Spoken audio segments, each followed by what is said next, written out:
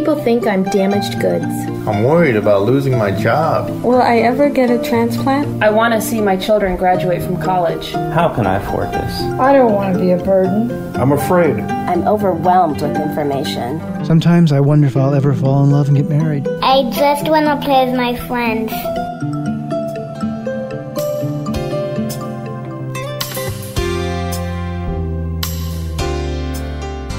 You're listening to Kidney Talk, streaming health, happiness, and hope to the renal community, with your hosts, Lori Hartwell and Stephen First. Well, welcome to another broadcast of Kidney Talk. Today we have Dr. Leslie Wong. He's the Vice President of Clinical Affairs of Satellite. And Dr. Wong and I have something in common. We're very passionate about home dialysis. And today we're going to talk about the Alliance for Home Dialysis that's been created in this country to help move having home dialysis a little bit more available to patients and the community. So welcome to the show, Dr. Wong. Yeah, thank you, Lori. So tell us a little bit about, your interest in why you became such an advocate for home dialysis. Yeah, sure. Well, I am not that old, but when I was in training as a renal fellow, I learned with great interest about problems that the country faced in terms of providing, adequate treatment and rehabilitation for people with kidney disease, specifically those on dialysis. And one of the things that I learned was that home dialysis was really a great option for many people and could really help them kind of regain control over their lives and actually maintain their quality of life and whatnot. But then I was also kind of always struck by the statistics and the numbers that so very few people, even though it was available, were able to take advantage of doing home dialysis or home treatment. So I kind of got interested very early on in my training, and then when I got to Seattle, which has a great history in terms of dialysis, but also home dialysis, I really got to really learn about the history of home dialysis and just heard so many different stories of how things had developed over the years. And when I had the opportunity to become medical director of one of the home dialysis programs there, I really kind of was able to challenge all of these things that I felt were, could be so helpful for people out there into my work. Well, I'm a big advocate of home dialysis because I was on PD for 9 years and I was on home hemo for 6 months. And, home is always the best option. And, I think it's really important to just explain to the audience maybe real quickly the two different types of home dialysis that's available. Yeah, absolutely. In general, when people talk about home dialysis, it includes two different ways of doing it. One is, as you mentioned, is peritoneal dialysis. That's a really simple procedure where there's a silicone tube or catheter that's placed in someone's abdomen, and the end of the catheter actually sits inside your abdominal cavity. And dialysis solution, which is sterile, is put into the person's body, and then I always kind of explain it kind of leaches out all the toxins, but it basically all of the toxins that are in your blood actually diffuse or they kind of move into this fluid, and that like 4 times a day that fluid is actually drained and then replaced. So it's kind of like a kind of a natural way of using your body's own kind of abdominal cavity to cleanse your blood. And that's really convenient for folks because in between the time that they're actually, they call it exchanging the fluid, that is putting it in and kind of draining it out, they're free to do their usual activities. And as in your example, people can be very successful and do this for many years. The other kind of home dialysis is probably closer to what most people think about when in terms of dialysis. It's called home hemodialysis, and there is a small machine that actually can fit on your coffee table or a side table that the person and either themselves or with help of a family member, they hook up to this machine and it directly cleans their blood and removes fluids and whatnot. So kind of a little bit different than peritoneal dialysis where you use your body's own kind of blood vessels and abdominal cavity. The home hemodialysis relies on a machine, although it's a small, compact one, and that filters the blood and helps people kind of get treatment for their kidney disease. Well, being on both, there's peritoneal dialysis and home hemodialysis. I think probably my biggest fear is when with the home hemo, you have to stick yourself. And that seems to be or you have to put needles in your arm. Either you have to do that or somebody else. Whereas in PD, there's no needles. It's just basically pouring solution in and out of you through a peritoneal catheter.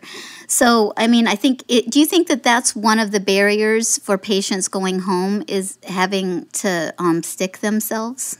Yeah, I think a lot of times it's more of a perceived barrier than a real barrier, but it certainly is an issue that we're very concerned about. I think a lot of people, especially when they start dialysis, it is a life-changing experience. And the prospect, I think, for many patients and their families of actually, a lot of people, I'm just like everyone else. I get my flu shot every year, but I kind of cringe when that needle comes out. And if you can imagine someone who's actually relying this for life-saving treatment to then be faced with that responsibility of putting in needles into their own body to perform the treatment. So I think that truly is a barrier. Now, why I say it's a perceived barrier is that once people start dialysis and they are trained and they learn how to actually cannulate or insert the needles into their fistula, and again, a fistula is a blood vessel that is kind of modified surgically in your arm, usually that allows you to insert needles repeatedly without doing a lot of to support the dialysis. Once people actually get comfortable and are trained doing it, it's actually not a big deal at all. And in fact, I've spoken when I was in Seattle. I remember doing rounds in the home hemodialysis training unit and seeing several patients that were like, "Boy, if I knew it was this easy." I would have done this so much earlier. But again, it's one of those things, I think, trying to time all this stuff with the transition of starting dialysis is a real barrier that needs to be overcome. Well, the friends that I have that are on home dialysis, they always say they feel so much better. So once they get used to it and are able to adjust to, what they need to do, their quality of life improves. So that's a big benefit if you can overcome some of those barriers. Well, tell us a little bit about why the Home Dialysis Alliance for Home Dialysis started, and what are some of the goals? There was a lot of, there has been a lot of interest, and particularly with the CMS bundle a few years ago, about how to kind of get people together, and not just clinicians, but also patients, people from industry, people from government agencies.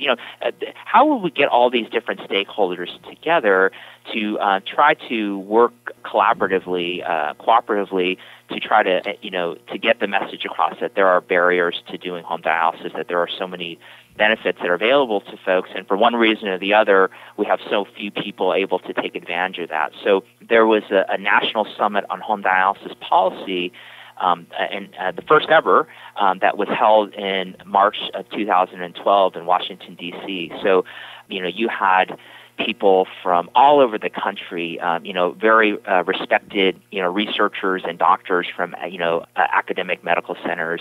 You had people from the companies that actually make the machines and the solutions that people use for home dialysis.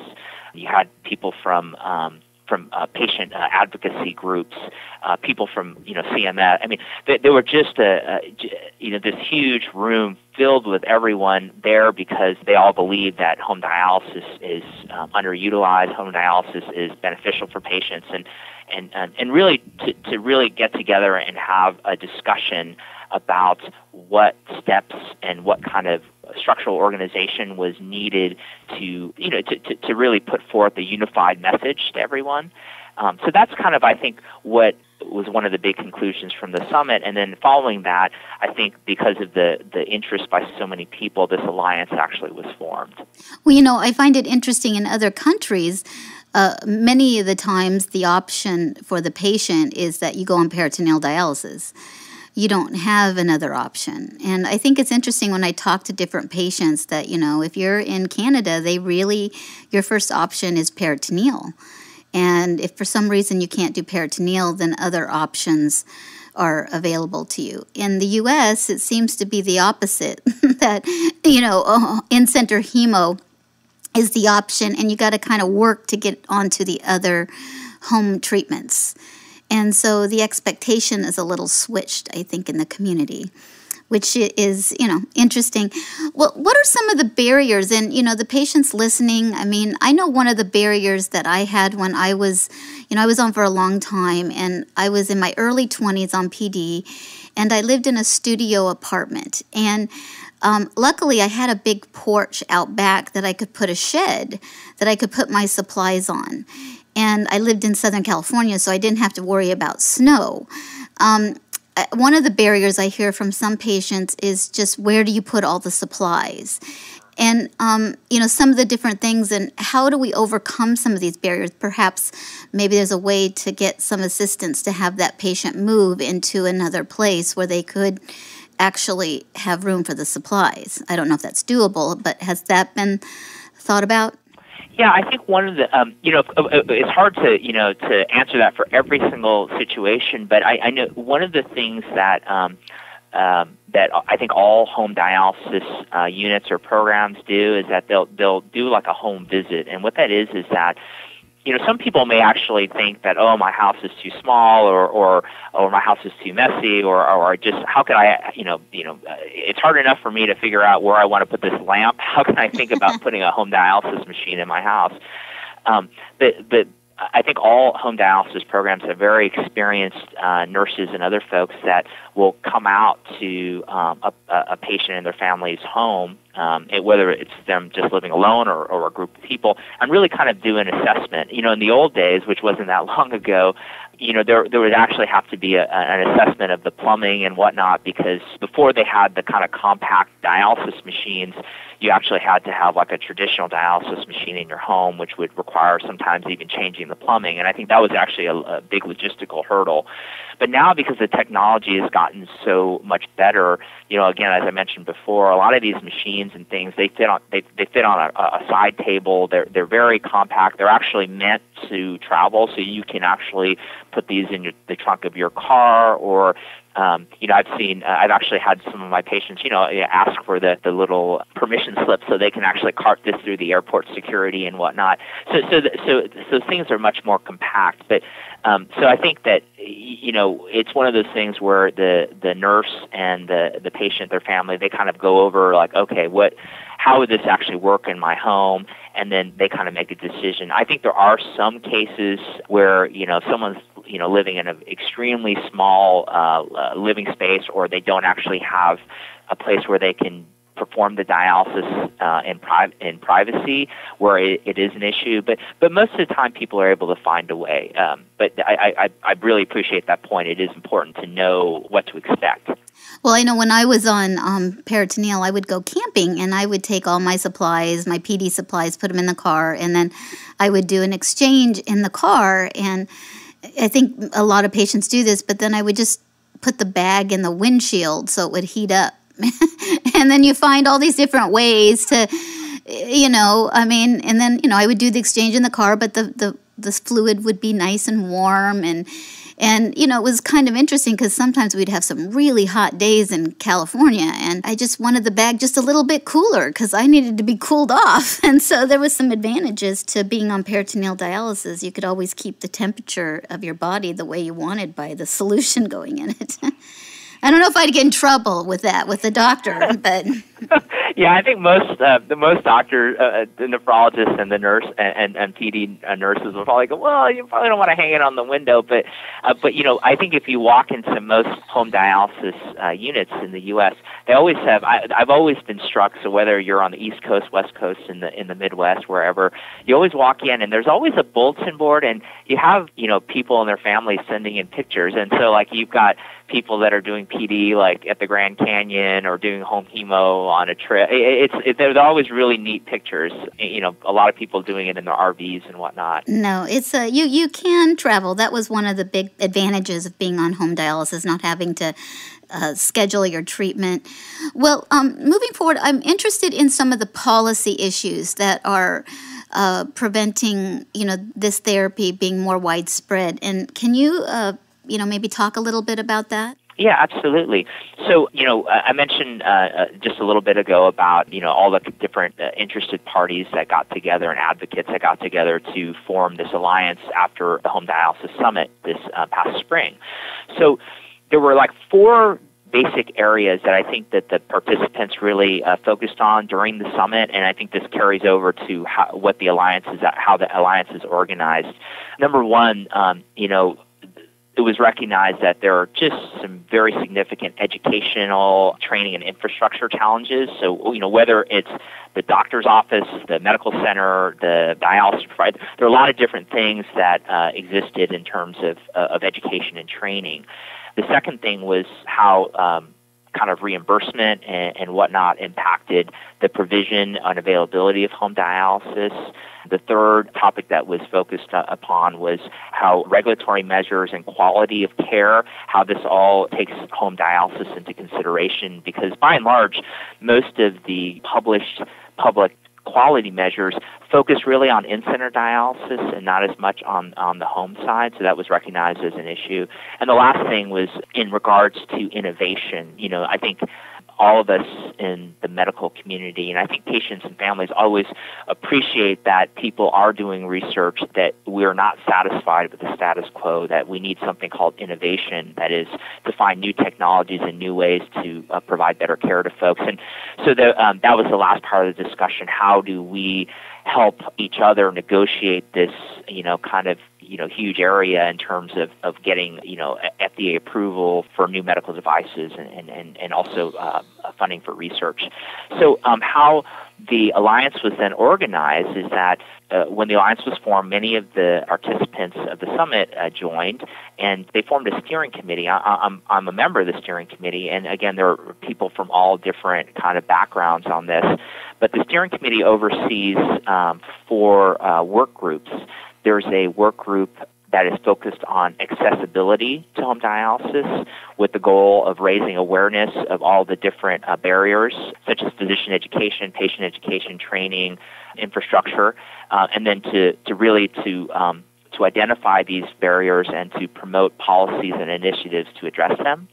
The second working group or work group is the accountability work group, and this is a group that is focused on making sure that government programs and regulations recognize and support excellence in delivery and provision of home dialysis. That is, I mentioned just a bit ago that a lot of our focus in the dialysis world is really on in-center dialysis and not as much as home. So making sure that the government, that any regulations, anything that we have also applies or is made applicable to home dialysis to ensure that the best quality of care is given to patients and their families.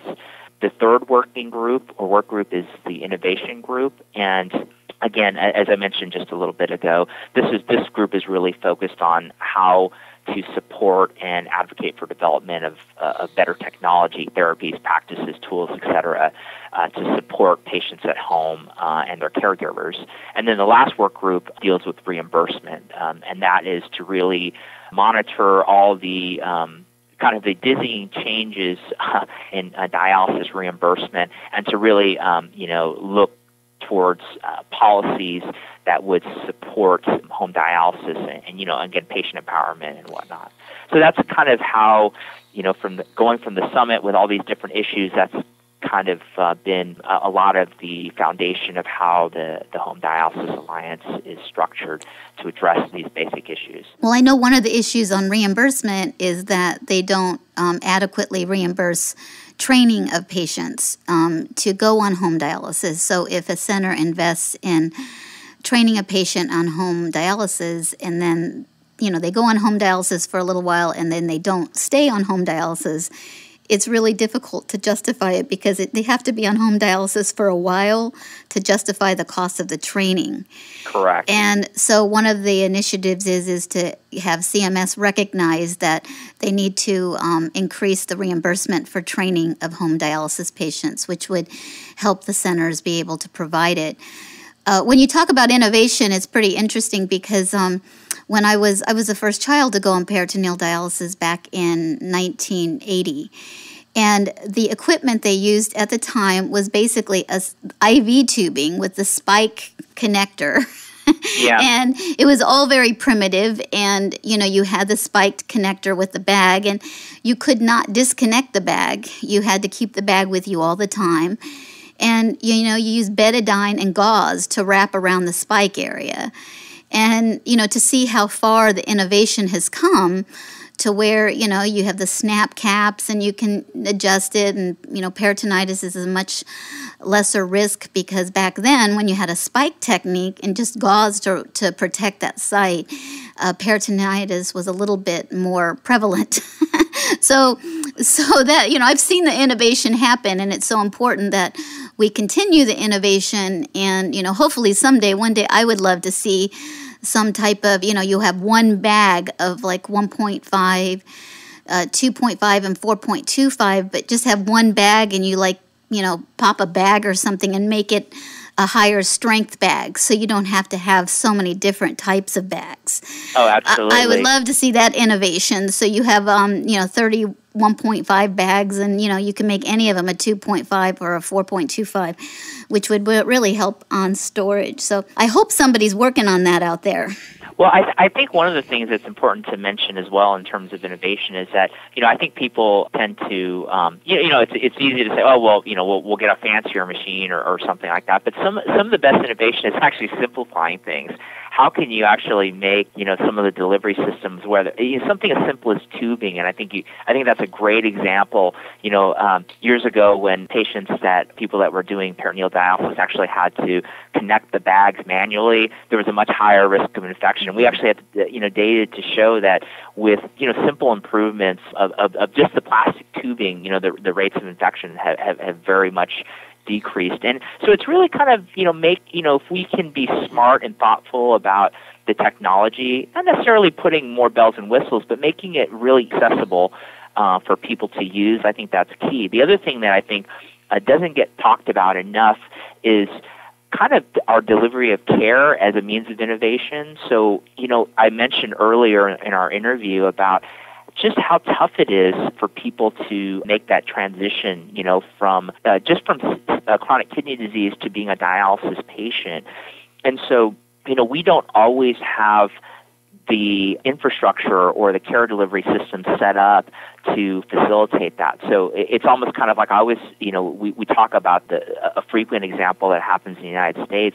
Someone who has, say, fairly significant kidney disease but not really needing dialysis yet gets hospitalized for a completely unrelated reason. Maybe they have they're in a car accident or they have a pneumonia or something happens, and then they have an injury to their kidneys, and then now they're on dialysis. Well, it's almost kind of like the doctors, the nurses, the hospital feels happy when that patient is actually gets better and survives, now relies on dialysis and gets discharged home. But that's not really that's only a partial victory, because really the road is just starting at that point, and really kind of maybe thinking in an innovative manner about how we help people with that transition and make sure that they get the care they need along, different parts of the path. Well, yeah, it's hard to make a decision when you're in denial. And I know when your kidneys fail and you need dialysis, you're in denial. So it's hard to make the right decision until you pass through all the emotional stages. Well, Dr. Wong, it's been great talking to you. Can you tell us a little bit more about if people want to find out about the Alliance? And one thing that I find really interesting is that, when I was on peritoneal dialysis, is I was always giving suggestions on how to improve the treatment. And I remember talking to some of the people who were at Baxter at the time, who was kind of a leader in PD when I started, Travenol, all these names that go back, Travenol, and but I would write in, or I would tell them suggestions. Can you change the color of the clamp from white to a different color because it's harder to see? And different things that I would suggest all the time. And I think if we can empower more patients to say, look, this is how I think the system could be better, that would really help propel innovation, because the people using it know how to make the system better in addition to the clinicians. Yeah, no, absolutely. So if anyone's actually interested, and I encourage people to look up the website, it's www.homedialysisalliance.org. I think you can probably Google it just as easily and find it. But there's information kind of recapitulating some of the facts that I shared with you a little while ago. But there's also a listing of the different groups that are involved. I think there's a way to email the staff with questions and whatnot. I think again, there's so many different ways that this information can be shared. But the one thing I think that is really advantageous to have kind of a central group with this is that, we have such broad representation. So it's not just the manufacturers. It's not just the medical, the academic medical centers. It's not, there's patients, there's everyone kind of involved. So getting some of these things, I guess, to the right sounding board is important. Yes. A round table with all the stakeholders, that's really how change happens. And it's really exciting because I think everybody should really consider home dialysis. I know a lot of people out there like, I'm just going to get a transplant and, I don't have to worry about this. And I always remind them, well, if home dialysis or nocturnal in-center, anything that's longer is better for you. And, you need to be as healthy as possible when you go for transplant. And that seems to resonate because, we all think we're going to get a transplant really soon. And unfortunately, it doesn't always happen on our timeline. Yeah, absolutely. And again, just to, I think that the central tenet, which is true for many things, is that we're so much stronger together than we are alone, and we don't have to be alone, so let's do it together. Do it together. Well, that sounds wonderful. Well, Dr. Wong, thank you so much for helping share the information about the Alliance for Home Dialysis. I know RSN participates, and we're really excited to see what change we can put forth in the community. Wonderful. It was such a pleasure talking with you, Lori, and it's been a great show. Thank you. We can control our own destiny. We can take charge of our health and ask questions about our medical options. We can form partnerships with our healthcare team. We can take steps toward self-improvement. We can be sensitive to the impact of our disease on our family. We can sing, dance, laugh, and enjoy our lives. We can appreciate today and look forward to tomorrow. We can help and support our fellow patients. We can pursue our hopes and dreams. We can make a difference.